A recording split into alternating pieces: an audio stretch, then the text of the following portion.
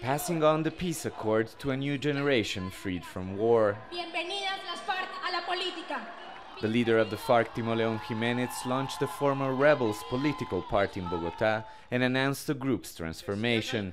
He called on all Colombians to believe in a message of social inclusion and equality.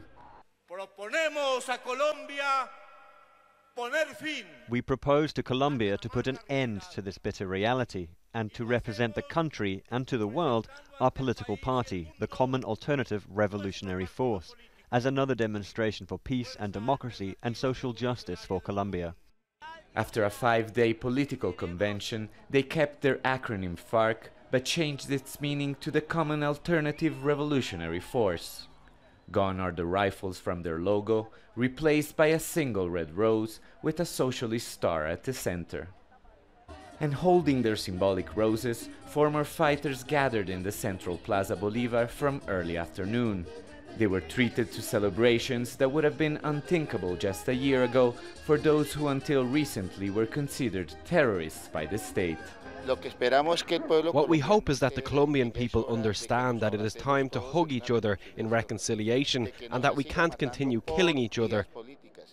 Few concrete policy details have been revealed, but absent are all references to the group's traditional Marxist roots.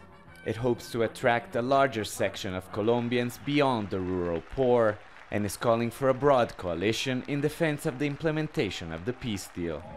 I believe in the FARC's efforts to hand over all their weapons, and I aspire that the next generations may live in peace. I have many friends who died longing for this day when the guerrilla would turn into a democratic political force.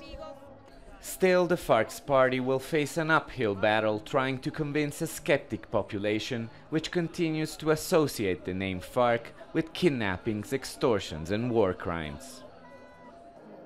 The new party will compete in next year's general election, and while the peace accord does grant them 10 seats in Congress regardless of their performance, it will be the moment of truth for these former rebels that now promise to fight for power at the ballot box after 50 years of bloody conflict against the state.